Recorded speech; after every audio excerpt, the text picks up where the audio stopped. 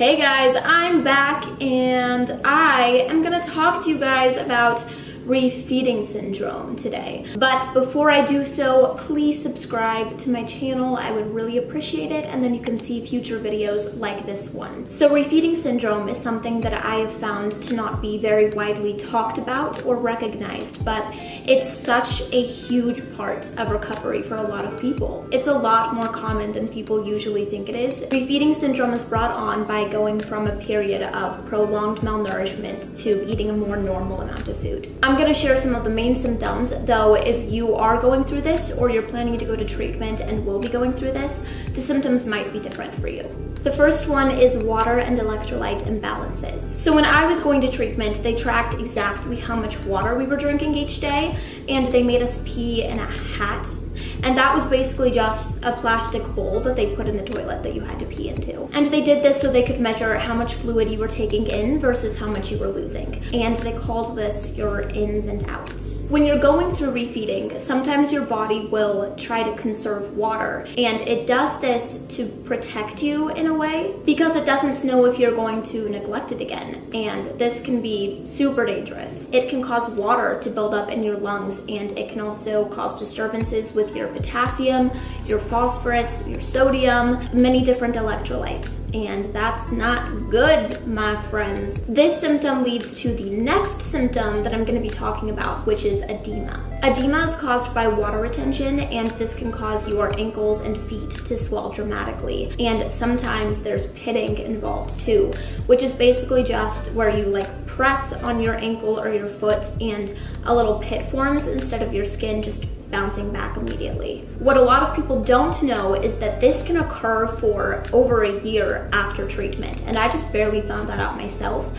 because I still get edema. In treatment, they do a lung and edema check every night before you go to bed, and if you have edema, what they do to treat this is they give you compression socks, and they also give you lots of Gatorade, and they do this for a lot of other issues that can occur from refeeding as well, the Gatorade part. I'm not necessarily sure what they do if you have water in your lungs, because I luckily didn't have that issue, but if that does happen to you, then they'll know how to address it. If you're going to treatment, refeeding can be dangerous to do on your own, I've heard, but don't take it from me because, like I've said, I'm not a professional. I just feel like I'm a good person to share this stuff because I've actually been through it, so I know a lot about it, and I've been to treatment a couple of times, and so it's educated me a lot. Another symptom is cardiac issues. A lot of the time when you have an eating disorder, cardiac problems can occur previously before you even go through refeeding, which luckily I did not have to deal with any cardiac issues prior to going to treatment. But refeeding by itself can cause cardiac problems, and it did do that for me. It caused me to have a very accelerated heart rate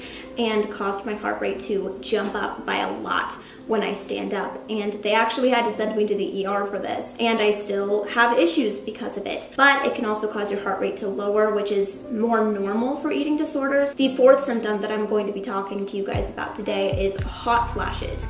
And I also luckily did not have to go through this, but I knew a lot of people who did. It basically just causes your body to randomly overheat dramatically, and this happened to most people at night that I was at treatment with. And I shouldn't say that I didn't get it at all, because I actually did get this just after I left treatment.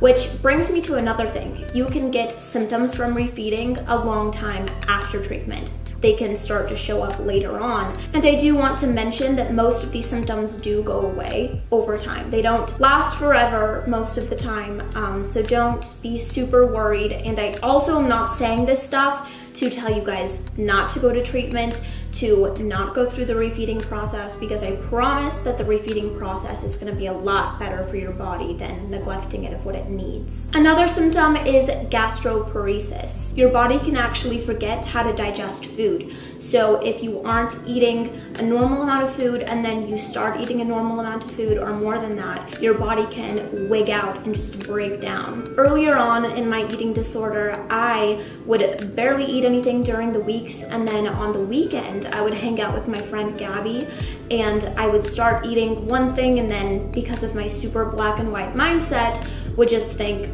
screw it, and I'd eat a bunch of stuff, and my body did not know what to do with this.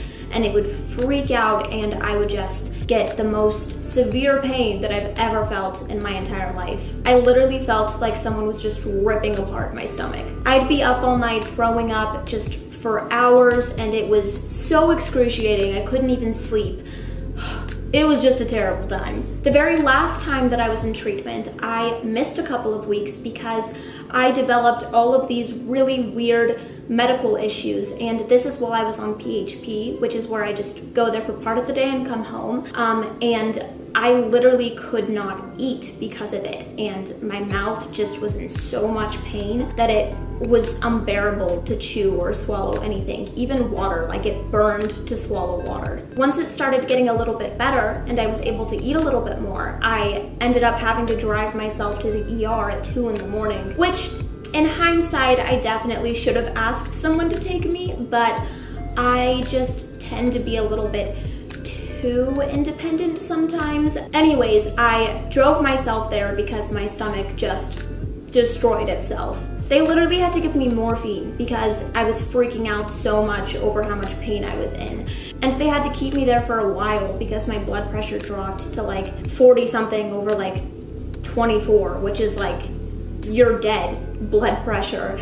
And that was all because of gastroparesis, which I would not have developed if it weren't for my eating disorder. And luckily, I don't really have to deal with that issue at all now, because the only reason I would be having to deal with it is if I wasn't really eating anything and then I started eating normally again, which I don't do in recovery. So if you are in recovery, then that's not something that you're gonna have to deal with long term, unless you have many flare-ups, which for me doesn't occur often, but again, these kind of issues really vary from person to person. There are so many other symptoms, but these are just some of the main ones that I experienced and that I witnessed others experience when I was in treatment. That's all I have to say, really, when it comes to this topic.